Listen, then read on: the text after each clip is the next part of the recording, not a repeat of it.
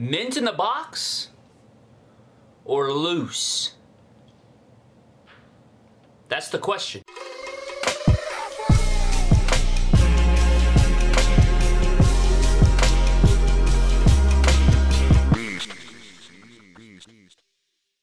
What is good, everybody? Welcome back to another My Damn Toys video. Today, ladies and gentlemen, we have sort of just a sit-down topic discussion video for you guys, and we may dive into some more collection-style videos as far as like mock and loose and those things. I'm still waiting on the big loose collection video. You guys know where I put all of my figures in a massive pile in the backstage area, and we go figure by figure, one by one, and kind of, you know, talk about each one. I try to give like a memory or something related to that figure. I say, you know, I say what the series is, maybe a fix-up that I've done to it, and just kind of give a memory or a feedback about the figure from years previous. It's usually a 2.5, 3 hour video here on the channel, and everybody looks forward to it every single year, and I still am going to do it for this year, just kind of behind on things, and not a lot of space going on right now, so I do need to clear off my entire shelf, put them into a giant pile, do the video, but right now we're kind of swamped, but we will get that sooner or later. Hopefully we'll have that video out by the end of March is my plans there, but today, ladies and gentlemen, I did want to dive into the sort of debate that goes on around the world, right, in the action figure community, not just wrestling action figures, WWE or AEW or retros or any of that, man. This is something that I think action figure collectors or even just collectible collectors in general kind of go through in their brain, and some of them are on one side hardcore or the other hardcore, and then you have somebody like me that probably straddles the fence a little bit between both sides, and I'm talking about mock, in-box, or mint on card collecting versus loose or out of the box or posed around on the shelf displaying type of collecting. Now, if you guys know me, if you've been around since the beginning of the channel, I don't know how many people out there have been around since the very beginning of the channel that are still subscribed. If anybody remembers my first few videos or has been around since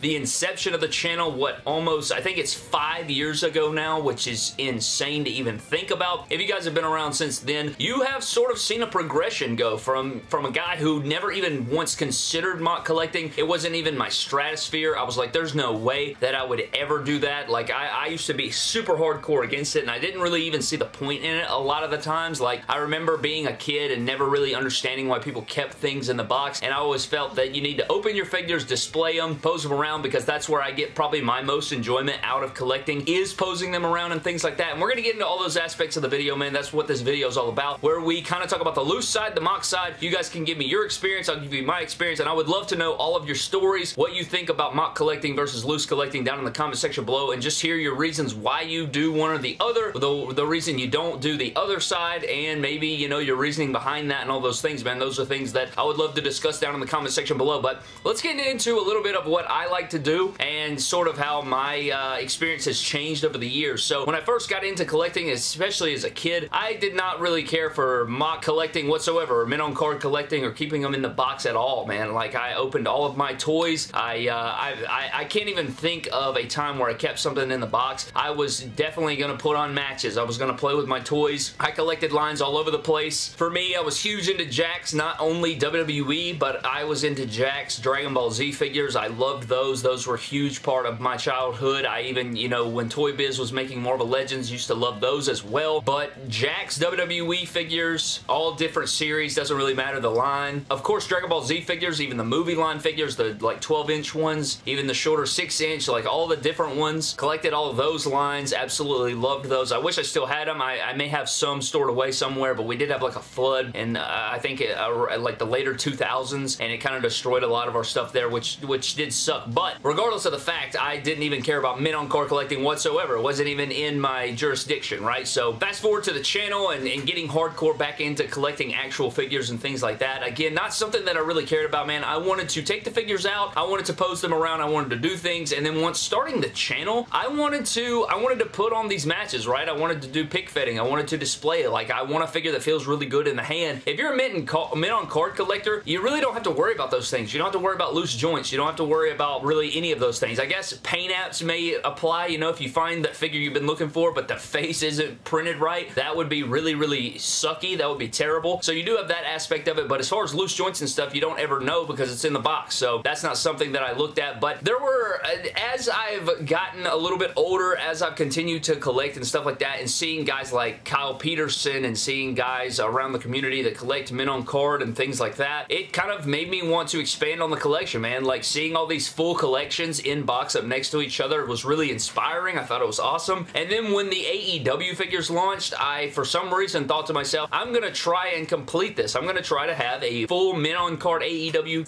figure collection and a full loose collection. And so far, we are missing some pieces, a couple pieces here and there, as well as the chase figures. As you guys know, we're constantly on those, playing long game, trying to catch up little by little. As you guys can see, we've already knocked out a chase already this year, so that's nice. But yeah, just seeing all those up next to each other and just the true vision that I have for the collection, man, should be insane once we, you know, we continue to get these sets and I'm able to display them. They're not all up on one shelf. When I can actually have the room to put them all up and have them in order and organized, it's going to be beautiful. So I am really looking forward to that. But it's just something that kind of evolved, man. Seeing a bunch of people around that started doing it, and as soon as the AEW figure line started, that's when I was like, you know what, man, this is a really good time to start doing this, because a lot of times you don't get the jump on a new line, especially in the WWE Elite line. If you wanted to go back and get every single one of them mock, that's something that I don't even consider. I may go back and get a couple here and there. There's a few pieces I'd like to see mock, but things like the Ultimate Edition line and certain lines like that you can collect mock, because, you know, they're not too far gone, right? We're kind of early in the series, so it's not that hard to pick back up. But when you start a line from the very beginning, in its inception, it's a lot easier to keep up with. Now, I've always been a big fan of packaging. Like, I've always thought that packaging was very fantastic, right? Like, I've always loved the way boxes look. I think they really bring out a figure, and that's really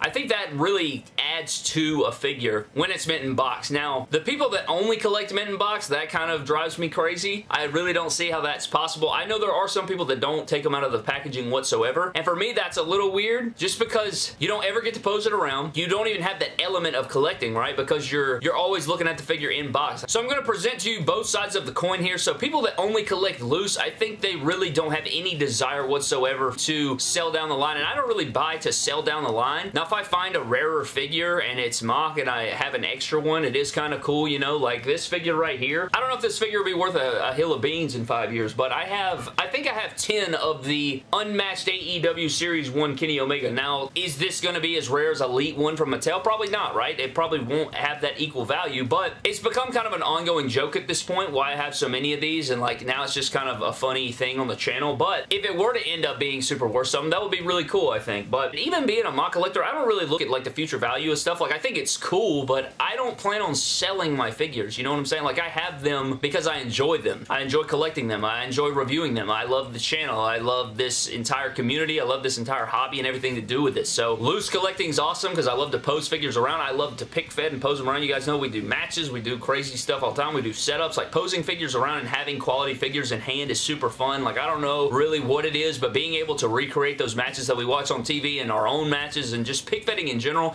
if you ever did a pick fed match, man, like, you would understand why it is so fun to pose around figures. Like, it's really cool to see that come to life in a full production, and that's why I think loose collectors really care about. Like, if you're a main loose collector, I think a lot of that is because you like to either play, pose, or display your figures in a creative way. And then on the mock side of things, I think you either love how the figure looks in packaging, like you look at it in the box up on the wall and you think, damn, that looks sweet. And that is definitely a case for me. I think a lot of figures look really great mock. I mean, not all of them are perfect, like Lance Archer back there in the regular AEW Unrivaled packaging. Not the best looking figure mock, but, you know, it is uniform. It looks great. I do like the uniformity of that packaging. I think the ringside exclusive packaging is really sweet. Some of the exclusives are really sweet as well. I think one of my first mock figures ever, I think I had a couple before this, but just one of my earliest memories of having a mock figure is like the Toys R Us cash-in exclusive Seth Rollins. I remember getting that mock for like 50 bucks or something like that on eBay, and I just thought it was the greatest thing ever. I kept it mocked for a while, and then I finally caved in, and it's one of my favorite Elites ever, and I haven't had a mock one since. It's one that I would like to get mock again, but I just love the way that figure looks in packaging. I love that style packaging, the colors and everything, the moment. It's just really awesome. So I think for me, as far as like mint on card collecting, I just think it's so cool to have a full collection in the box. Like, it's just so cool to see. It's so cool to display. I just think it looks epic, and it kind of gives you like a goal, I guess, to search out. You know, it's kind of like a hunt that you're on. It's kind of like a goal that you're trying to obtain in your hobby, you know, in the community or whatever you're trying to do here. And not necessarily like to impress others, but just kind of like a challenge to yourself, something that you could do. And if you want to sell it later, you could always sell it later, or it's just, I don't know, it's just a fun adventure that you're going on with yourself there. So, and that's really the whole point and experience of collecting in itself, right? It's all about fun. It's all about, you know, spreading that love and joy and our love of not only the sport of wrestling, but just collecting figures and toys and posing and just the whole creativity level of the entire hobby and community, which is what I talk about all the time. It's my favorite part of this community is the creativity behind it and how it kind of weaves it in itself with, you know, nostalgia and wrestling and, you know, growing up as a kid, man. It's really, really awesome and cool, and seeing all these people with these crazy collections, the figures that they find in the wild, and, you know, trying to complete that mock set, or just trying to get figures that you want to display, or getting a really sick release that everybody enjoys, just all wraps it up in a sweet freaking bow. So that's kind of where I stand with that, man. But I don't know if we completely stayed on topic every single aspect of this video, but it's just something I wanted to get on here and talk about, man. Just kind of talk about the loose side of collecting versus the mock side, why I kind of do both. And I think it boils down to loose collecting is just, it's so fun to post figures around,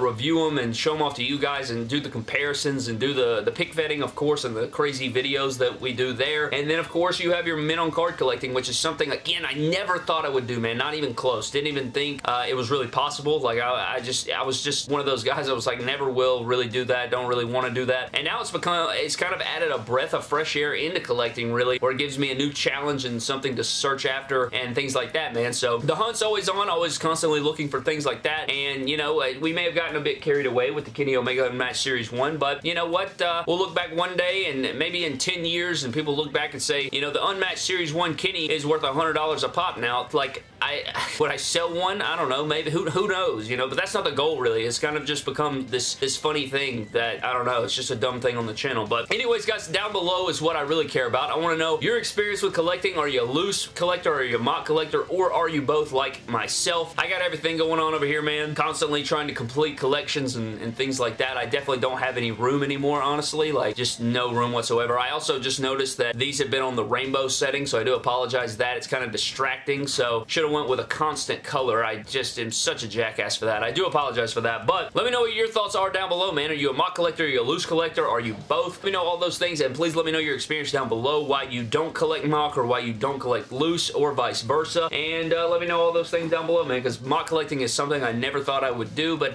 here I am with 100 mock AEW figures, so, you know, just constantly just insane. But that's gonna wrap up today's video, man. Thank you guys so very much for watching. I'd love to know your thoughts down in the comment section below, but I'm getting out of here, man. Subscribe to the channel. Follow me on Instagram, Twitter, and TikTok at MyDamnToys. I'll see you guys in the next video. Don't cross the line like me and own 12 of that figure right here. If I count all the mock ones and the loose ones, I think I have like 13 total. MDT. You crossed the line.